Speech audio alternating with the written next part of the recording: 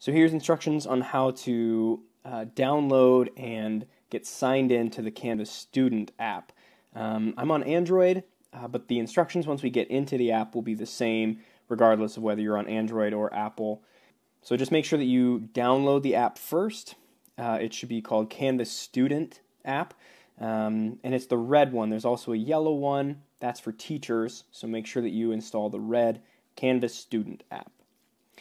So once you've got it downloaded, we'll open it, and we're going to click Find My School. And you should just be able to type in College of Eastern Idaho.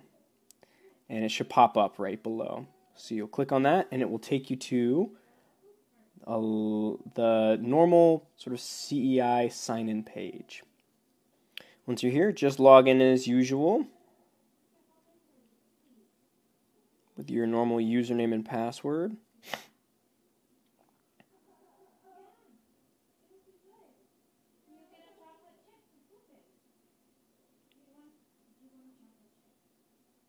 And you should be logged in. You should have all of your courses listed here.